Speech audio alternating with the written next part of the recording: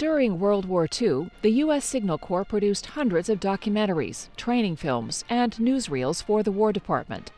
Among these are approximately 200 film bulletins, created to inform officers and enlisted men about military developments during the war.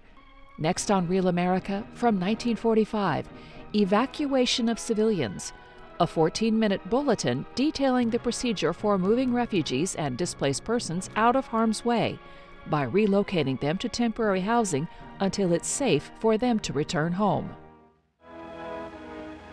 No school today, it says.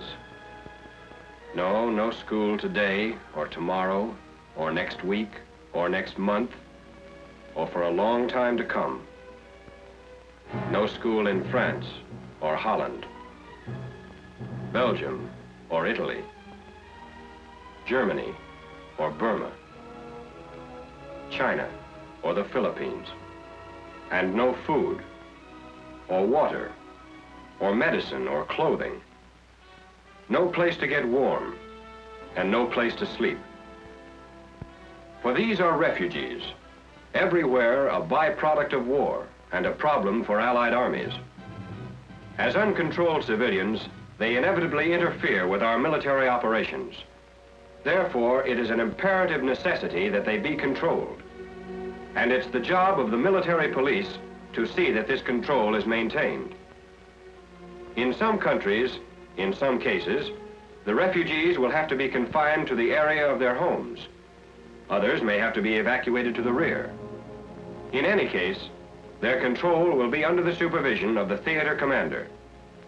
Full use of local agencies is made whenever possible, in cooperation with the military police.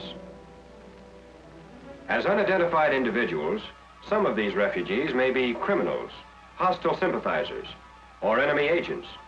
By spreading rumors, misleading information, or false orders, they can create panic and cause whole peoples to flee blindly into the streets and the open roads, even before their homes have been touched, thus making themselves a perfect target for the enemy.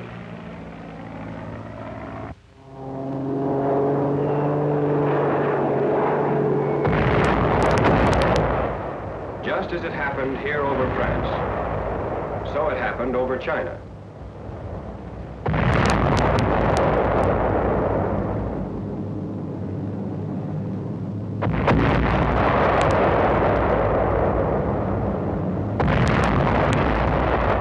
There, because of bombs and rumors of bombs, people took to their streets and open roads. They too became homeless wanderers and created a hazard to military operations by blocking the movement of troops and supplies. It's the same in every case, in every country. No matter where they're going or where they are, refugees are actually an uncontrolled crowd. They are ever a potential mob, a possible threat to law and order, and to the security of our troops and equipment in the area. Refugees without discipline endanger their own health, and also the health of our troops. Made desperate by hunger, they follow the garbage trucks and try to salvage any scraps of food that might cling to a discarded can. Their bombed-out towns mean disrupted water supplies, broken sewer disposal systems, inadequate shelter. These, in turn, mean more exposure and more sickness. So for both military and humanitarian reasons, we must act quickly and decisively.